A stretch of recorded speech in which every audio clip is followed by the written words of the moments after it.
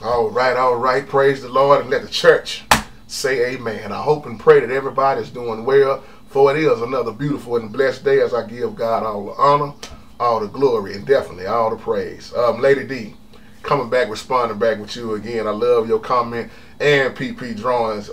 It made me go back to the parables in the Bible because I made a statement in my last video that a lot of people get confused on the word because when Jesus said certain things, he only was speaking to the Jews, and you got people trying to teach and they seem to forget that and try to make you do this and do that. And when he was talking to the Jews, and there was a difference when Paul was talking to the Gentiles, so Jews, Gentiles. And I thought about the parables, and I thought about your comment, PP Drawings, about the disciples, and you made me laugh, man, because I thought about Sanford and Son. I know you know that old show, man, Red Fox, and he had the son named Lamont, and he would always tell Lamont, "You big dummy." It seemed like Lamont just didn't understand a lot of things that Fred was telling him, and that's the same way I look at the disciples with Jesus, because they was right there. Like you said, he always told them things ahead of time, let them know what was going to happen, how this was going to be, and they still just scratching their head. And I believe Jesus sitting back was saying sometimes, "You big dummies, y'all done told y'all everything, y'all just ain't getting it." So the title of this video is, why did Jesus teach in parables? Real talk video. Why did Jesus teach in parables? And I thought about this when I thought about your comment earlier, Lady D. And we all know about a parable. You know, beautiful parables. The way Jesus taught was awesome. And it's like pretty much when he used them, they was like an earthly story with a heavenly meaning. And the Lord used so many parables. He illustrated and profound divine truth. He used stories that could be easily remembered. And this is another reason I learned the word of God, because those parables taught me a lot. And that's why I always say when you see parables, you know they was dealing with Israel. And he always pretty much came back and explained what the parables meant. And see, back then, parables was a common form of teaching in Judaism, if you know anything about that. And there was a certain part in his ministry, Jesus, he used so many analogies, man, using common things that would be familiar. Let's look at things like salt, bread, sheep, etc., etc. And the meanings was just plain and clear. And his teaching was just awesome. And sometimes people try to make things harder than what they is. If you would just take the word of God for what it says, and you know, when people get trying to caught up and, well, it didn't mean that, it didn't mean this, you know, I know more than you, that's where you make your mistake at. And the question was, again, why would Jesus teach in parables? And then the other question is, why would Jesus let so many people wonder about the meaning of the parables? And it seemed like he only told the disciples. Well, he answered that, didn't he? And Big Rob, you asked me the same question. Well, it's right there in the word of God, and I'm just doing this real talk video, but I'll come back with those scriptures. But anytime he told that parable, he came back and interpreted. The Bible interprets itself. And matter of fact, I was thinking about the parable of the seed and the soil. And before he interpreted that parable, he already drew his disciples away from the crowd. Remember, he took the disciples away. Why? And then you remember they asked him. I like to say it like this when they asked Jesus, "Master, why do you speak to them in parables?" And Jesus answered them. He told the disciples, "To you, it's been granted to know the mysteries of the kingdom of heaven." He said, "But to them, it has not been granted. For whoever has, to him more shall be given, and he will have an abundance. But whomsoever does not have, even what he has shall be taken away from him." So therefore, Jesus said, "Therefore I speak to them in parables, because while seeing, they do not see, and while hearing, they do not hear, nor do they understand." And when you think about Isaiah, they talked about that. And it's people right now, they got 20/20 vision, but they spiritually blind. They can hear, but they spiritually deaf. And Jesus had to teach in that way. Let's take, for instance, JT go on a block on the corner, and here it is, man, 3 or 4 men, you know, lost. They don't know nothing about God. They They ain't never went to church a day in their life. The people that raised them never taught them nothing. What good is it me to go up there with a Bible in my hand and start quoting scriptures? So I'm going to make a parable also. And I might see a dope dealer or a prostitute. And I might see the prostitute lady and say, how you doing, sister? You are still a queen. And I'll just start, opening up a conversation just like Jesus did at the well with the woman, the Samaritan woman. And I might say, have you ever heard about salvation? She might come back and say, what is that? So you'd be shocked how many people haven't heard about God. And I'll say, well, I'll make up my own story. Say it was once a woman, probably around your same age, sister. She was having a hard time in life. She was brought up rough, She never had a father. She couldn't find love nowhere. And all she found was love in the streets. But one day, something hit her. Something dramatic happened, but then something hit her, and she fell to her knees and cried out. And all of a sudden, she heard this voice.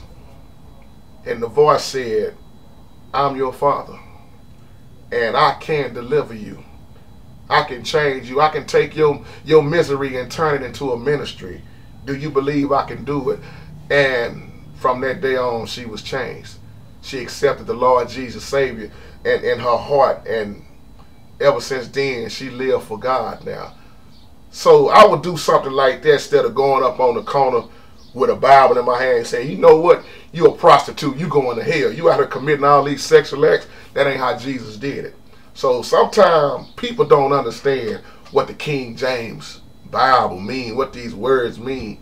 So when you look at Jesus, when he spoke in those parables, he explained them only to his disciples.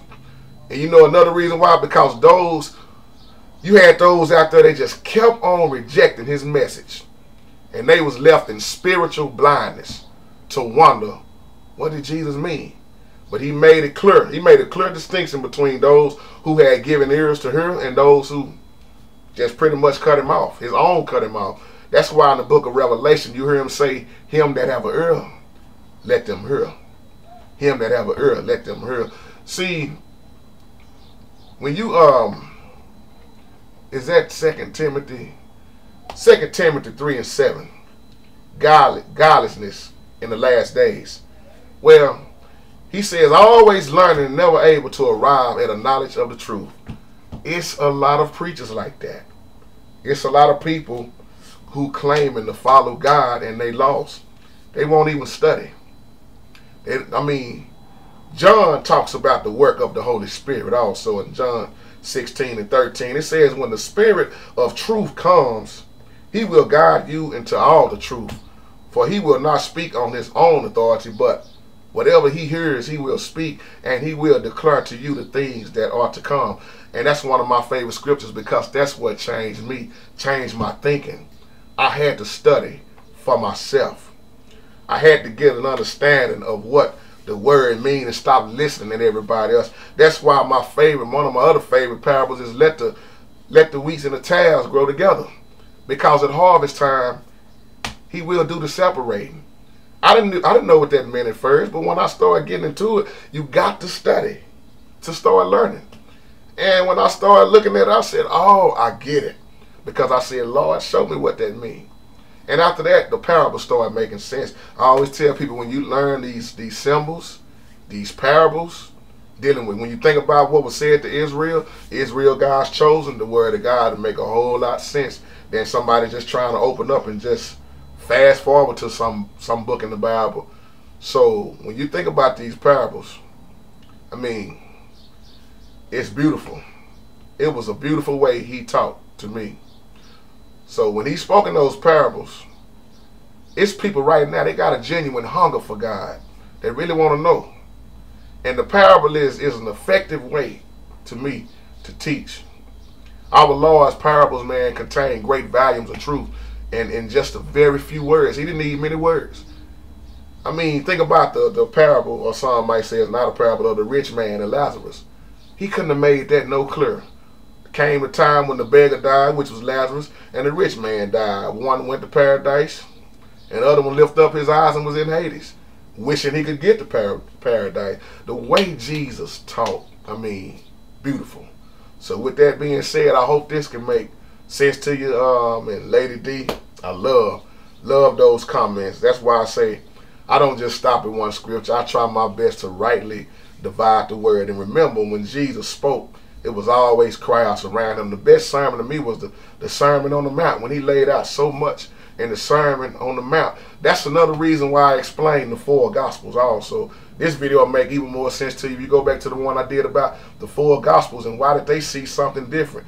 Why did Matthew focus on more of the Pharisees? Why did John see this? So on and so on. They told the story their own way, but they all got down to the business about crucifixion, what they did to Jesus.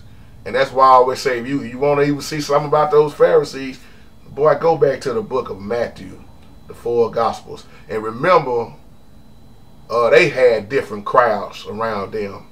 So this is why I tell preachers when they get in the pulpit, you got to be careful when you're in the pulpit trying to condemn people.